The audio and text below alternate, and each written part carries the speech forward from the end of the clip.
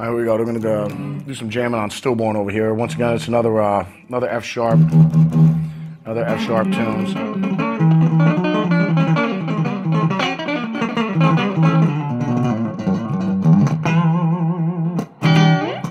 So this one here. No, we were just in the studio. I think we were that day. We were just listening to a bunch of Sabbath and Zeppelin and stuff like that on the way down to the studio or whatever. And I said, man, it'd be cool if we had something really basic, you know. I mean, just like one, you know, because we were listening to, I think, I don't want to love or could have been like Hole in the Sky with Sabbath or whatever, you know. Just there's a whole bunch of tunes we were listening, you know, on the way down. And we were going, man, this kicks out, and it, you know, just real basic.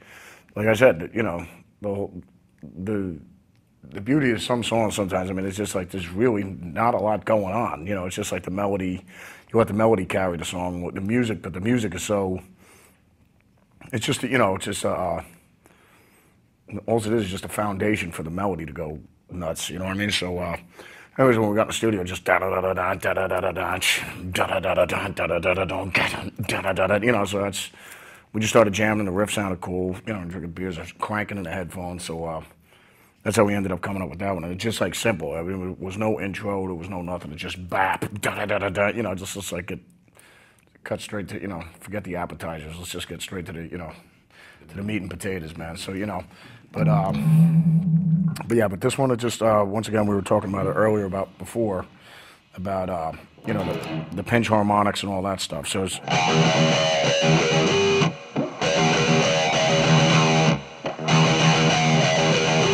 and the same thing as the songs before was a whole step down. If it's not a whole step, it's got to be a half step down. I know that because the only time we'll usually play 440, the only time we're playing 440 is when basically when I'm writing something on the piano, and then we'll, you know, and you're playing the piano tuning then. So you know, for everybody at home there, there's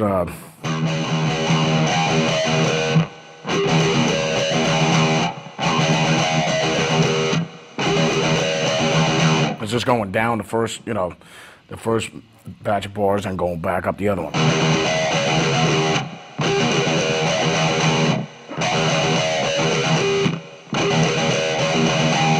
That's the verse, you know what I mean? So that's about it. Then the pre-chorus is just, you know, just holds you in A.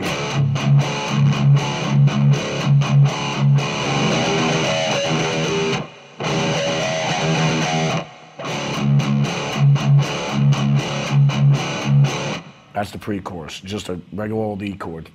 And then chorus is just F sharp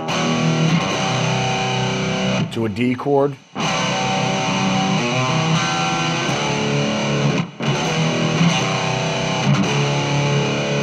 A, D, F sharp, D, A.